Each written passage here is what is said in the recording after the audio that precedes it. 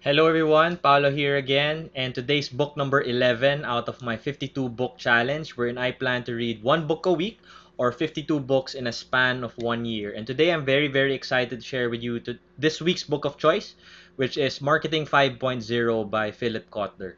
For those of you who aren't familiar who Philip Kotler is, he's a very famous marketing expert, and he came up with this book, Marketing 5.0, to really share with everyone, given all of the technological advancements, how can this impact marketing in general, the field of marketing, and how can we as marketers best leverage on this new technology in further improving our marketing performance? So, as usual, I have five key takeaways for the book. Let's start with the technology for humanity.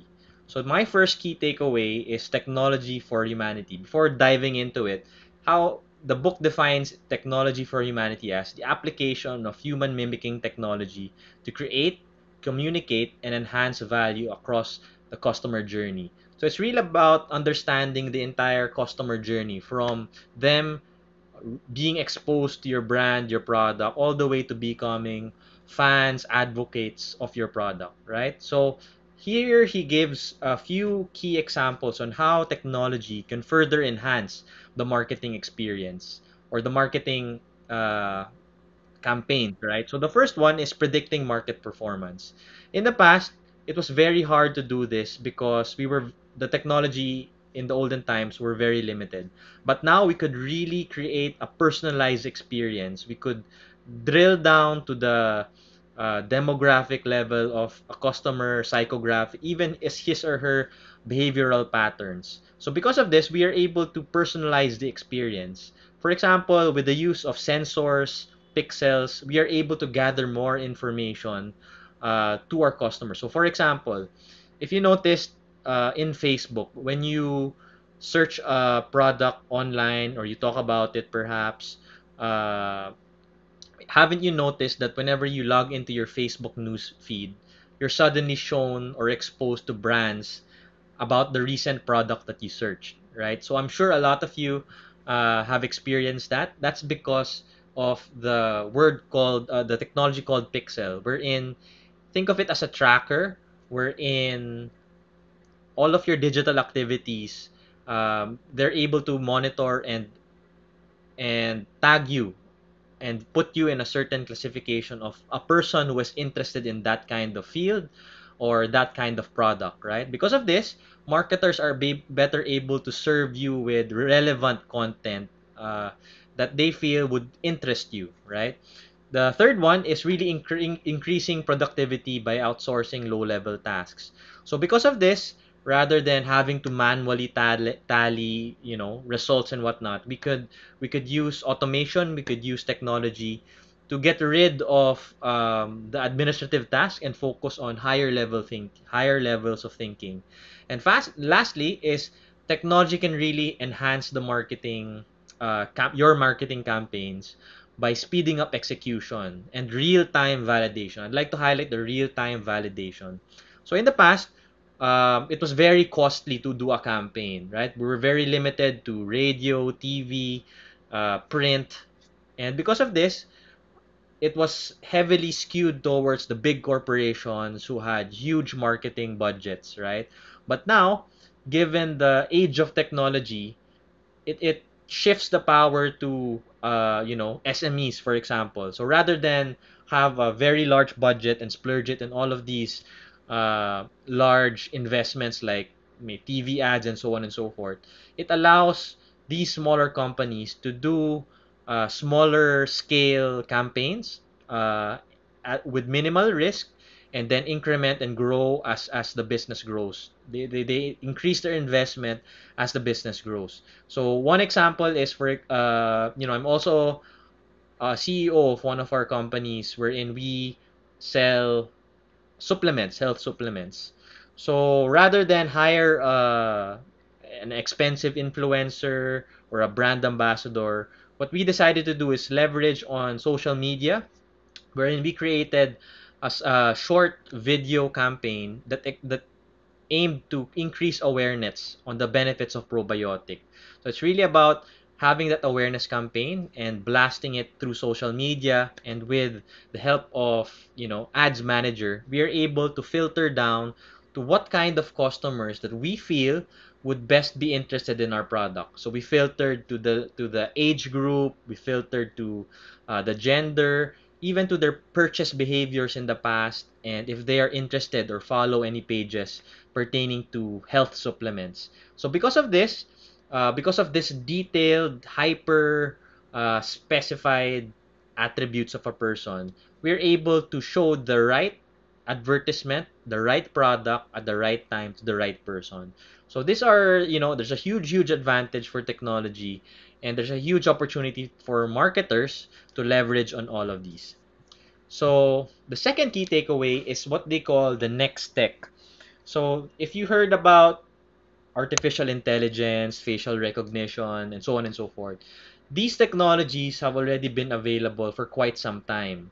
But because of these six key drivers, we're experiencing and yet to experience a further acceleration of all of these new age technology. So I'll share with you the six key drivers that are enabling the next tech. So the first one is mobile.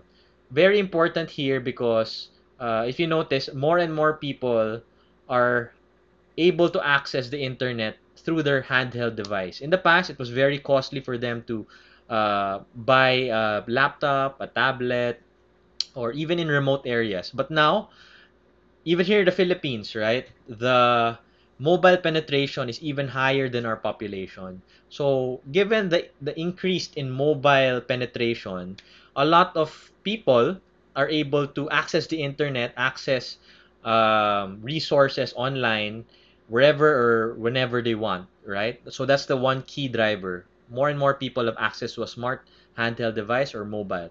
The second one is 5G internet. So because of this 5G internet, it empowers a new age of technology wherein we could use different Internet of Things, for example, or sensors that feed information to the cloud or the internet. And based on these informations fed, we are able to learn from it through machine learning. Without getting to technicalities, I'll give an example. For example, the 5G internet enabled Internet of Things. So, for example, if you have a smartwatch or a Fitbit or any health band that you attach to your wrist, right?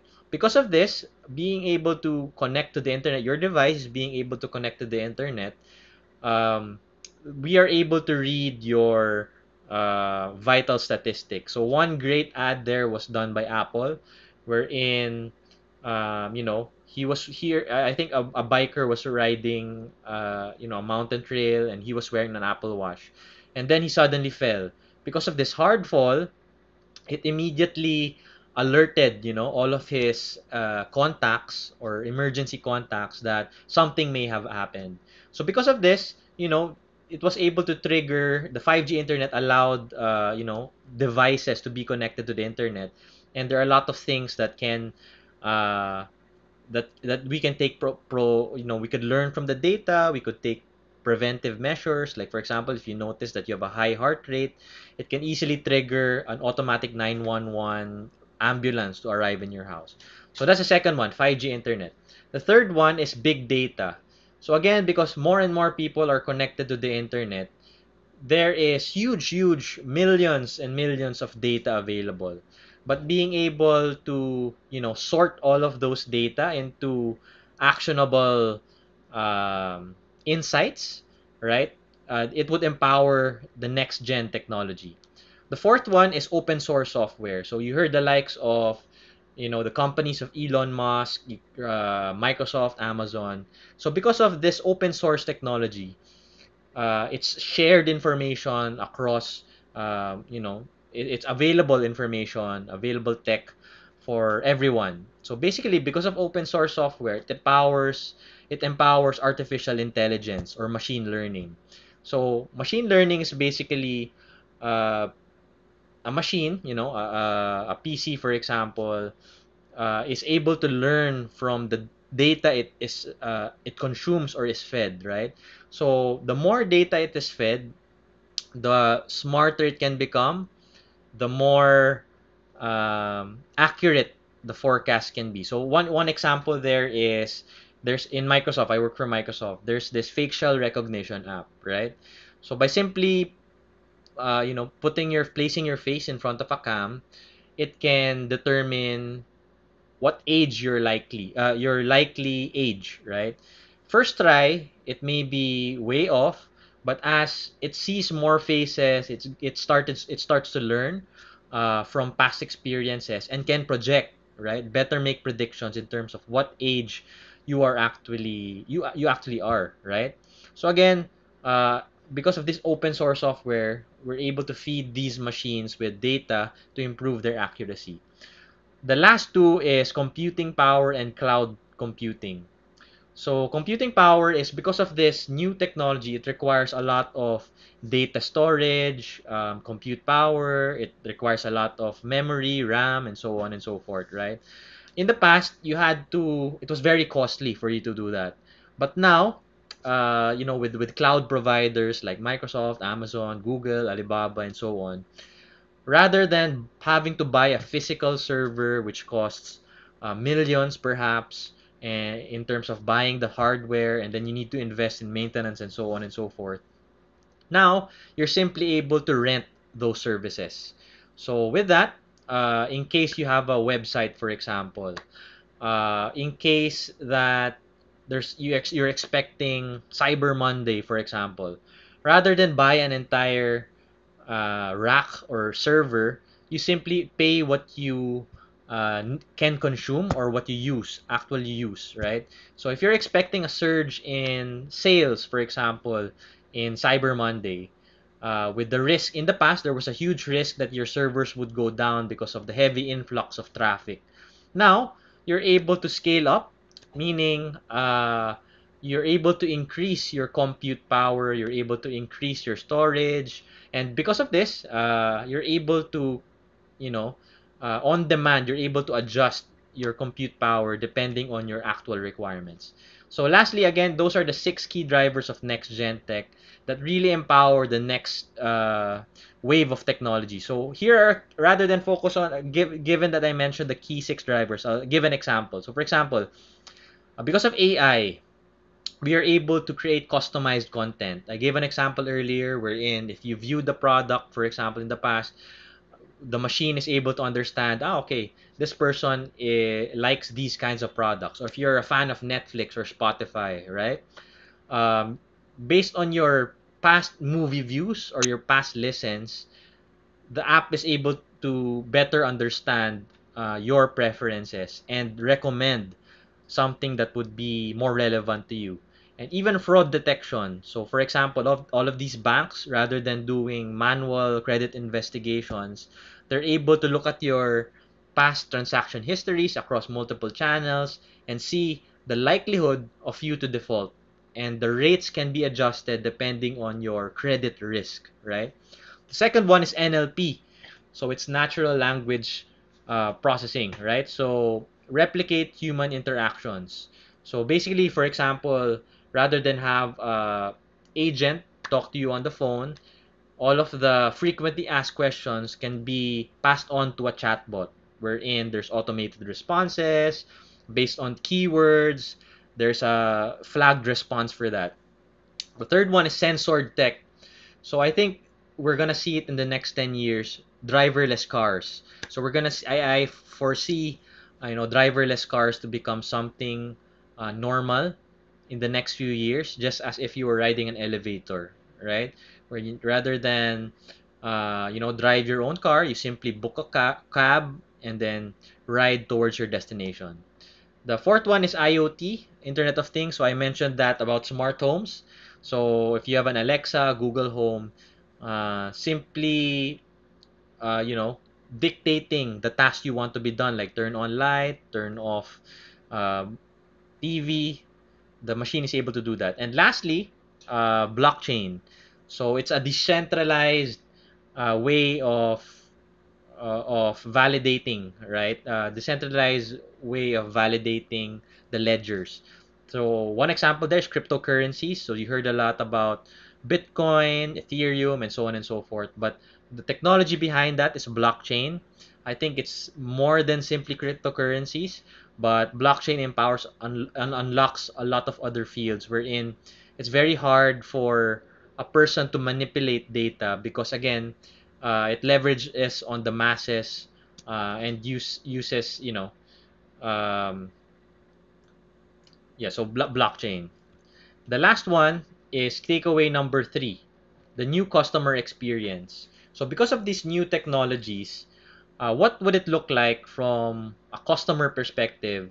What is the new customer experience? So one of the examples given there was web rooming versus showrooming. So I think a lot of us here are guilty, right? We're in web rooming is whenever we want the product, we first search online, right? First search online about it, and then we go to the store to make the actual purchase because some of us still want to see and feel the product, right? But we did all of our research prior to buying before, right?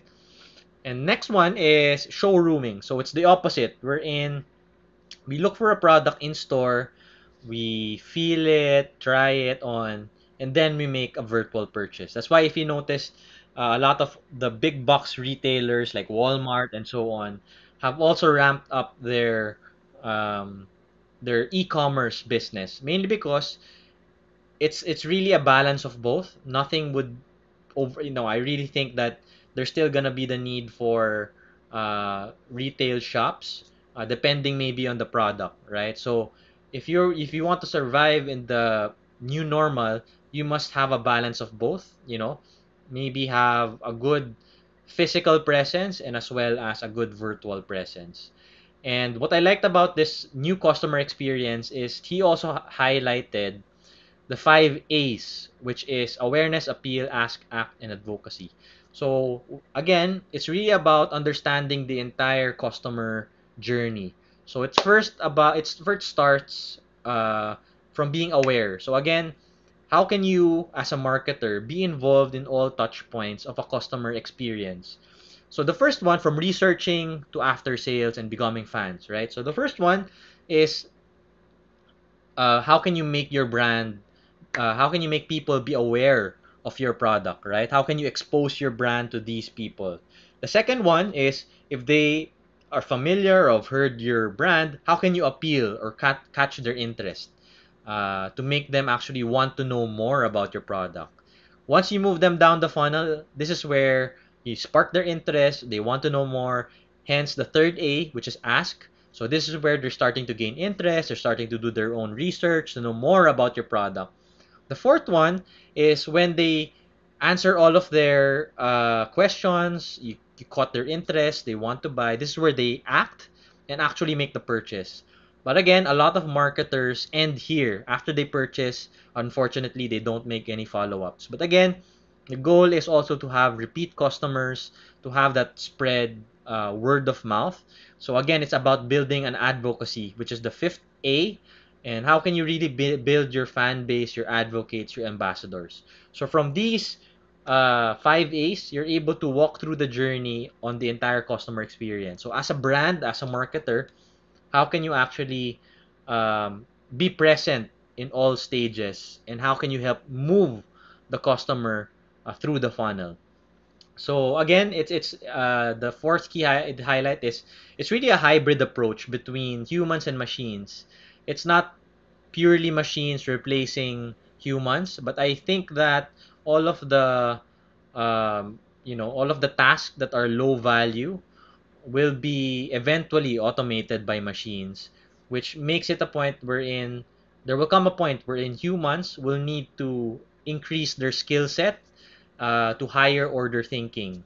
So the downside of machines is they lack empathy, right? So machines perhaps there's gonna be a hybrid, or there's gonna be a mix between human and machine interaction, wherein machines perhaps can crunch the data, simplify all of the data gathering, insights, then humans are able to be creative. Based on these data, they're able to insert divergent thinking or creativity and insert empathy, right, in that transaction. So example, One example is product recommendations. Once again, based on your past history, what based on your past history, we're able to offer you more relevant solutions, more relevant products. So again, these are some examples of reimagining the customer experience. The second one is VR to experience a product. So again, you're not limited to the physical retail shops. Some companies are starting to use virtual reality for for customers to experience their products, right? So if you wear goggles, if you see those, it's an immersive experience. And the last two is dynamic pricing. So if you noticed, it can be possible with technology. Like if there are um, if you're booking flights, right? If there's a lot of people who are looking for that specific flight, you notice that pricing may have changed, or even your Grab or your Uber. If you notice, if it's peak hours or crunch time, or a lot of people are going home trying to book, there's a surge price, what they call, right? And lastly is mass customization. So the great thing about technology is we're able to customize on a per level, on a per person level. So I'll discuss that in our fourth key takeaway. So again, that's the new customer experience. The last one is comparing the traditional segmentation versus the segment to one. So I'll first define the traditional segmentation. So in marketing class, in any marketing person you talk to, it's ingrained in their mind, right, on how to properly create your target segment. So the usual tools used is you can segment them by geography. So based on their address, where they live, and so on. Second one is based on demographics, right? Based on their age, their ethnicity, perhaps, their um, nationality, and so on and so forth, right? The third one is psychographic. So you can base it on their beliefs, values, what are they interested in, and motivations in life, right? And lastly is behavioral. So this is based on their past experience. Like for example, if you're a frequent flyer, made X purchases of this product in the past, you can predict, right? What would the likely action of that person will take. But again, this is the traditional segmentation wherein you're trying to bucket them into um, people who are most likely fit that category, right? But the great thing about segment to one is with technology, with pixels, for example, you're able to pin down to a specific person, right? Like this person visited this page. For example, one example is if you're running an e-commerce shop, right? You'll be able to identify who amongst your visitors, website visitors, have actually made the purchase or have perhaps filled in their information and added to cart but did not follow through with the purchase. Because of this, you're able to filter specifically who that person is and how you can perhaps convince or move them through the marketing funnel. Like for example, if they added a product but it's only add to cart, you can actually send them an email or trigger an email that would give them a coupon perhaps just to push them over the edge to make the purchase. Again, so what's great about marketing with technology is you're able, yes, you still use the traditional segmentation, but you're able to filter it down to a very specific criteria, and based on that criteria you could think of different strategies on how you could move them down further the funnel. So one example here is Target, huh? The Target retail outlet, right? We're in the US. There's this family wherein they were sent mail in the past. This was before technology. They were sent mail wherein it was offering them coupon for babies.